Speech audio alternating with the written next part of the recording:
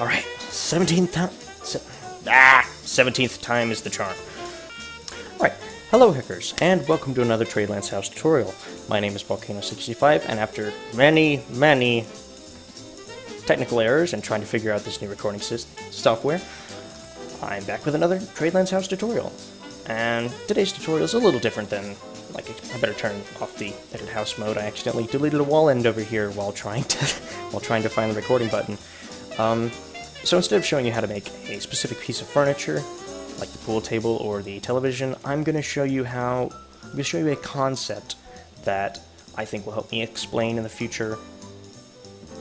It'll just help you understand how placing furniture items in Tradelands works a little bit better. And what I call this is the point of origin, and it's relatively simple.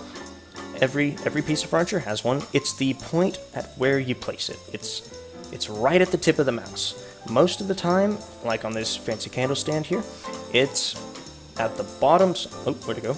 At the bottom center of any part you place, like crates, ingots, stuff like that. So that's the point of origin. It's right where you can see my mouse up there. This is really useful for, say, this is how when you're trying to place an item like against the wall, it can glitch through a little bit. Most of the time it's at the halfway point. Here actually you can see a little better. Because the hitbox for this item is a little bit wider than the base of the table there, it's not going to go all the way through, but essentially this places every item halfway into something. And you can use this to your advantage when you're trying to design your own furniture, or when I'm designing my own furniture projects. So the point of origin is just that point where your mouse is connected to the item. Really, we're vacuuming right now. Could have vacuumed any other time, but it's the one time that my recording is going well. That's how life is.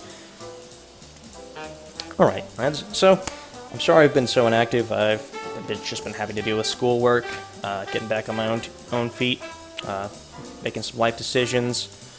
I have a few videos planned here in the near future, probably later today, or within the next 5 minutes. It'll probably take me another 57 tries, but I will get them out. I'm making a video covering the ceiling fan, which I'm purposefully not showing you on the other end of the room, and I keep forgetting the word,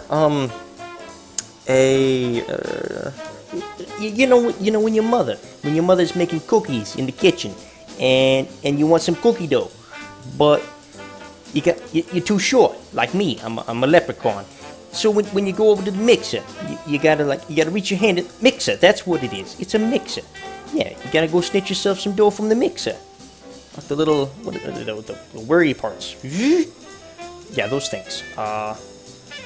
Truth, this is going on longer than a minute. Anyway, video on a ceiling fan and a mixer. Those will be separate videos just to keep them a little short. Thank you for watching and have a nice day.